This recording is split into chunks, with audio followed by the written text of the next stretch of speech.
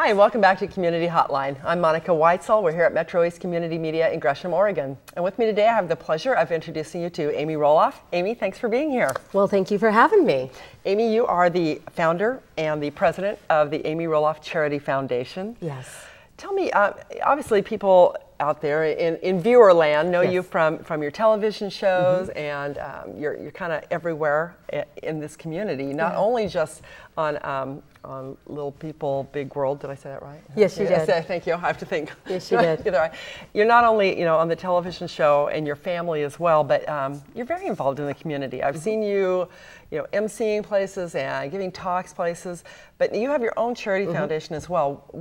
How long has it been around, and what exactly do you do at the Amy Well, Roloff just to give Foundation? people a little bit of history, we do film the show Little People, Big World on our farm, at our house, and sometimes I have to clarify that because they actually think we're somewhere else and not really at our home. Like on a set in But Hollywood we are. or something? So we're just out in the Helvetia area. Right. And It's a beautiful area out we've lived there for 23 years. We have a pumpkin farm. But anyway, through the opportunities of the television show, I've always volunteered. I've always helped out in one way, shape, or form or another.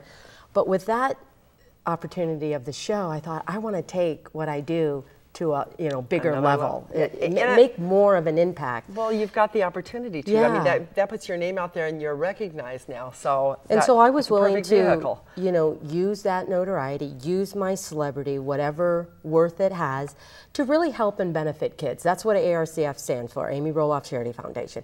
I wanted to change kids' lives. I knew myself growing up and the challenges of just being a little person, with dwarfism. Just the challenges that kids are going through now, whether it be divorce, whether it be foster care, special needs, whatever, underprivileged. It's hard being a kid, just being a kid, but there's always something else in And I think the life. intensity now just seems magnified.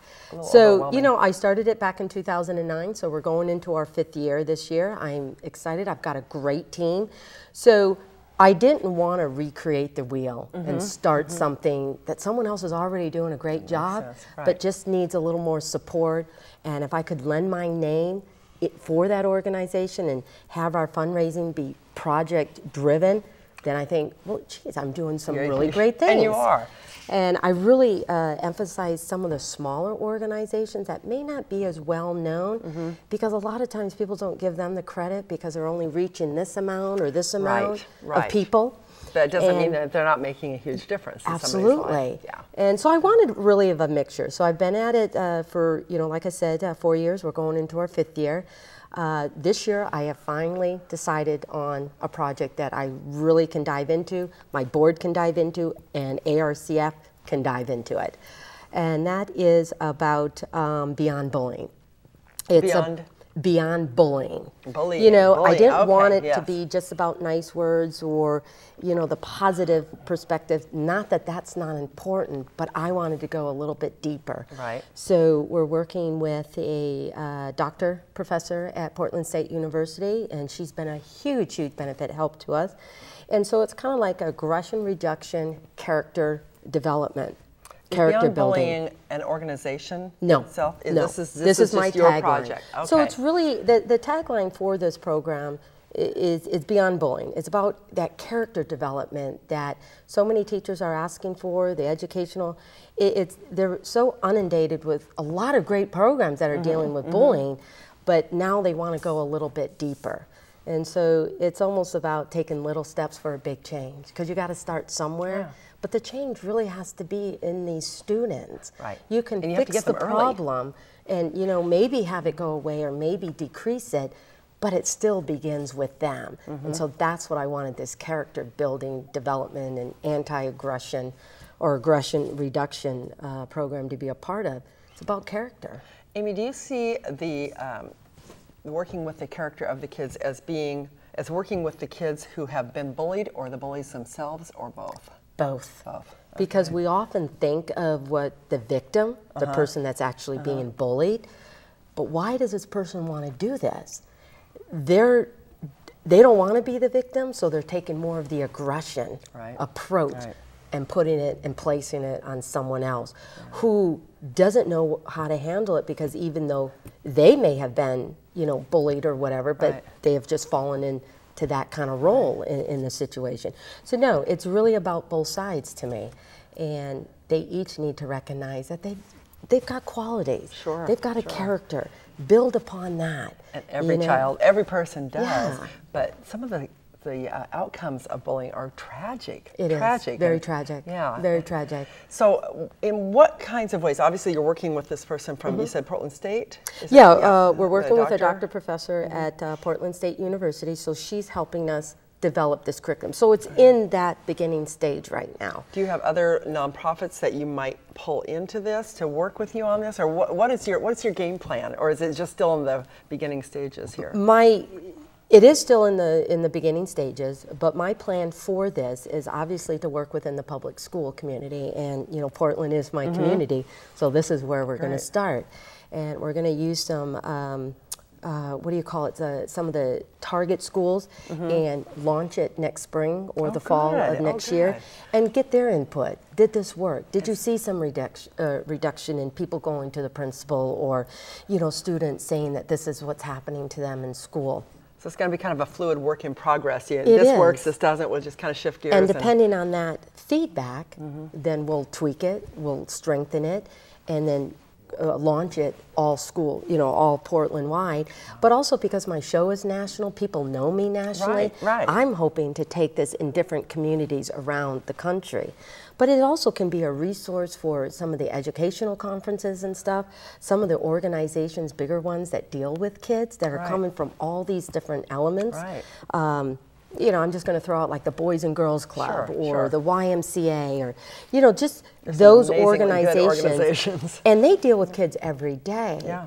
But sometimes when you're dealing with them every day on certain issues that these kids need support and help with, this is something that you can, we still should be bringing this in, empowering them, helping them to really like themselves, building up their character. So, it hurt when that boy or girl or whoever may have said it. It could be an but adult you know what? saying it to a child, too. I like myself enough that I'm not going to let it penetrate to the point where I can't do it. Where you value yourself less.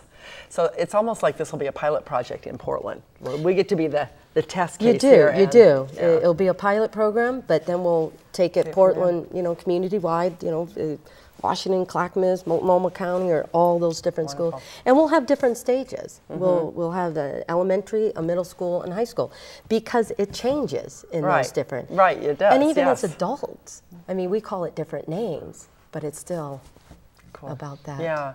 So will this affect the other work that you've done? Will you still partner with other organizations, or will your focus solely be on the Beyond Bullying? I think we're still going to partner with some other organizations, but probably look for those organizations that can help us support what we're doing. This will. I'm hoping that this program will be the main ARCF program, but I still value where I started ARCF, and that was really supporting some other organizations that are really doing some great things for kids in this community. Who are some of the organizations that you've worked with in the past? Some of the other organizations that we've helped is Providence Child Center, which is kind of like a nursing home for kids, and it's the only one in this whole Northwest area that provides that tremendous care and severely needy children. 24/7, 365 days of the year. Some of the other ones is Bridge Meadows, which is an intergenerational community. So it's bringing in the senior citizens to provide low-cost housing. It's helping those families that are adopting 3 or more foster care kids. Give them a home. So giving them a home. And a built-in community. In this neighborhood. So you got grandparents that need a place and something to do, helping these families, and you got kids that are being brought up in a family community. And the other one that is really to a heart of me too is called Soccer for Success. And I really like that because obviously it's sports, but it's, serving under... underserved? Yes, underserved. Sorry, I get so many of these names. Yeah, I know. Depending on what it is. But it helps underserved kids through soccer and mentoring, nutrition, gives them that moral support, and gives them a physical activity, gives them, I can play soccer, gives them the ability to talk to the other kids who may be able to be on other sports teams, but they get an opportunity to do this. So it helps them to bring it back to them and say, you know what, I may not be able to do this, but I've got a coach that's with me. That's I get to do this 4 days a week, during the school year and stuff, and talking about other issues. That kind of thing, I think, does build self-esteem in a Yeah. child and helps them to resist or to stand up to that kind of bullying that you've been talking about. Those are all things that are really important. 'Cause, it's like, like they say, parents have a huge job. They do. Teachers have a huge job, but if the community can help. If the community can come together, I was never quite a fan of Hillary Clinton's. It takes a village. It takes a village. Yeah. Until my kids got older, because I always tell people, I'm still the parent, I'm still the CEO. Right, and you are. But I want other people that I think could be great for my kids, and that they know that they can go to other things and other people. Right. And so with the community, and parents who are going through their own struggles and these kids facing these challenges, it's always nice to have these programs, that are out there, that are there to support, that are out there to help empower and really make these kids, not to take away that this is a tough situation for a kid to go through, let alone an adult, but that you're worthy, you matter, you have purpose, you're valued, and we're here to help you, believe in that. Good. Now you have, you obviously are supported, the foundation is supported by charitable donations. Yes. You have a fundraiser coming up at the end of the summer. Yeah, this is our 5th gala event. I call it Starry Night, and I hold it during my birthday weekend. Because I've got enough stuff. I don't need to advertise how old I am on every birthday. So I would rather raise money as a gift to give back to kids. So it's September 14th. It's being held at the Left Bank Annex, and people can find out more information on amyroloffcf.org, our website. Register, donate, sponsor, whatever. What kinds of things usually go on at this gala? Is it? Yeah, it's a gala. Well, is it dinner? Is it a auction? It's a dinner. It's a silent live auction. We'll have some entertainment. And because I'm different, I like to throw in a little surprise or something that may happen at this gala. So I don't really like to advertise that. Okay, so I want just be people surprised to, and come I like to hit them right where it counts and make it a little bit different than all the other galas. Oh, see, that makes it more intriguing. I like that. Just to have them recognize this is a great party. We're going to have a good time. But always remember, these kids are facing huge challenges. And if I make you feel uncomfortable, this is just an hour. These kids are feeling uncomfortable for, who knows how long. And we're here to make a difference. And the Left Bank, where is that located? The Left Bank is located downtown Portland, right across the street from the Rose Garden. Oh, okay. So, perfect. Freeways, close. That's easy access. I think everyone else is familiar. I'm kind of still that country girl, but it's kind of right across the Rose Garden. We'll bring you into the city once in a while. Yeah. I might bring a hay bale or two, Sounds good. Sounds good.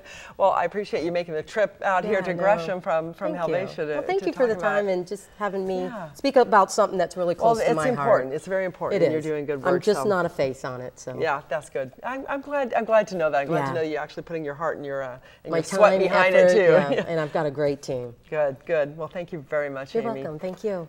Thanks very much for watching this segment of Community Hotline. My thanks to Amy Roloff for being here today. And don't go away. We'll be right back with Jared Hogue from Mount Hood Community College to tell you about a great program they have coming up.